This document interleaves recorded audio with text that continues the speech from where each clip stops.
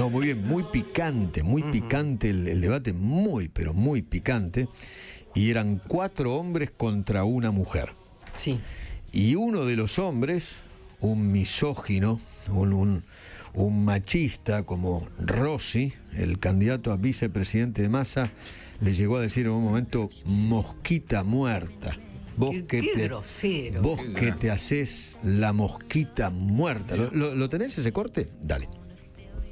Me parece que para haber sido titular de la AFI, no tenés ninguna información. Así se cree que sos una mosquita muerta. No se puede debatir, nadie va a entender. ¿Qué tal, ¿A qué votantes se dirigen con ese lenguaje? ¿No? Porque... No sé.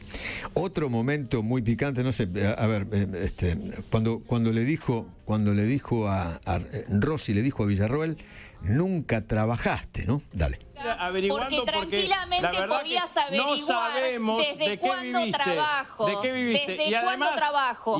Ahora, si tus fuentes son las redes sociales y fuiste titular de la AFI, explícame cómo podés ignorar un hecho que es notorio. Cuando fuiste diputada nacional. Fuiste titular de la AFI y venís a decir que nunca trabajé. Definitivamente no tenés bien la carpeta de mi persona. Qué difícil. Bonelli, hablen de a uno. Es que moderar un debate de vicepresidentes no es fácil, ¿no? Ahora se va a venir el debate de presidentes, ¿no? De candidatos. Primero de octubre. Y después hay otro una semana después, ¿no? El primero en Santiago del Estero y el 8 aquí en la Universidad de Buenos Aires, ¿no? Creo que Bonelli va a conducir o va a haber varios periodistas moderadores, pero Bonelli va a ser la cabeza de la moderación del debate aquí en la ciudad de Buenos Aires, en la UBA, en la Facultad de Derecho, ¿no? Creo que es. Sí. Y en Santiago del Estero, quien va a coordinar es Barili. ¿Por qué Barili y por qué Bonelli como grandes cabezas? Hay otros periodistas del interior, etcétera, etcétera, ¿no? Porque son los que más experiencia tienen en debates. Claro. Bueno, muy bien.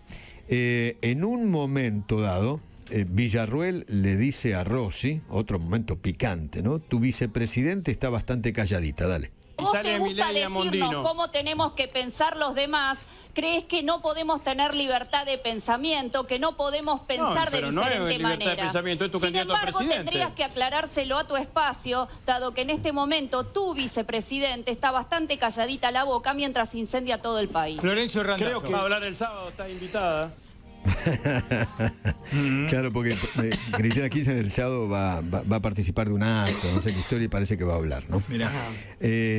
Bueno, allí también participó Florencio Randazzo, que, a ver, muchos en las redes sociales dicen que estuvo muy, pero muy bien, qué sé yo, equidistante de todos los demás candidatos a vicepresidente y por lo menos con propuestas. Después Rossi, que es impresentable, obviamente. Petri correcto. Aunque se lo vio, coincido con lo que estaba escuchando de Caride, se lo vio muy coacheado, muy excesivamente coacheado, ¿no? Pero hubo un cruce entre Petri y Rossi. Ponelo. Luis Petri, su pregunta, 30 segundos. Mi pregunta es simple. ¿Por qué abandonaron a los argentinos frente a los narcos? ¿Por qué liberaron zonas? ¿Por qué no custodiaron las fronteras? ¿Por qué abandonaron las provincias de frontera? ¿Por qué no fueron contra los búnkers? ¿Por qué dejaron zonas liberadas? ¿Por qué no hicieron nada por Rosario? Eso simplemente, vos sos santafesino. Por eso te lo pregunto. Tu pregunta denota un desconocimiento enorme.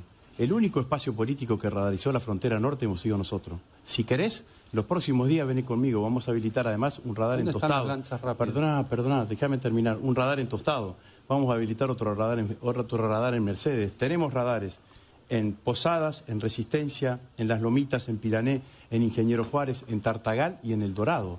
Entonces, ¿de qué me hablas? La que no puso un puto radar durante los 4 años de gestión fue Patricia Bullrich. No puso un radar durante los 4 años, durante los 4 años de gestión. Así que, y si vos ves Y si tomás, lo tengo ahí en mi atril, no lo traje, los indicadores de homicidios, ves claramente cómo durante estos 4 años de gestión los indicadores de homicidio en todo el país han bajado. ¿Hay que hacer más por la seguridad? Sí, claro que hay que hacer más. No, nunca nada alcanza, pero que nosotros hemos hecho, y hemos hecho muchísimo en materia... Bueno, muy bien. Patricia Bullrich no puso un puto radar.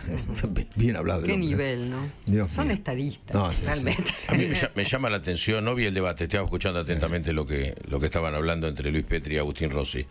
En primer lugar, sí se colocaron. Yo recuerdo ya por el 2017 que Patricia Bullrich colocó radares en la frontera. Claro. En segundo lugar, si hay tantos radares, ¿cómo ingresan los aviones con droga? Claro. O los radares no funcionan, están apagados, lo están de costado. Y tercero, ¿a dónde bajan los índices de homicidio? Yo después voy a contar lo que es Rosario hoy. Claro. Rosario en el 2020 tuvo el pico más alto en su historia de muertes. ¿A dónde bajaron las tasas de homicidios? La verdad que en lo que es Rosario, y Rossi es de la zona, él, su hermano, su familia son locales ahí. No sé, me llama la atención los dichos basados en qué, ¿no?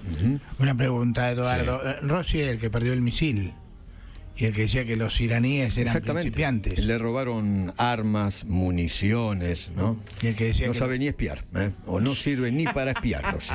Y el que decía que los iraníes eran todos principiantes. Sí, claro. Le estaban enseñando a pilotear el avión. ¿Cómo van a pensar tan mal? Claro, podía venir un simulador también, no hace falta. Dios mío.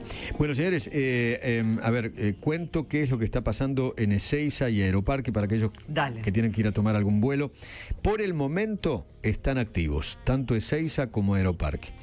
Pero se recomienda consultar el estado de los vuelos en caso de arribo o partida, porque hay algunos que están siendo desviados por las condiciones climáticas.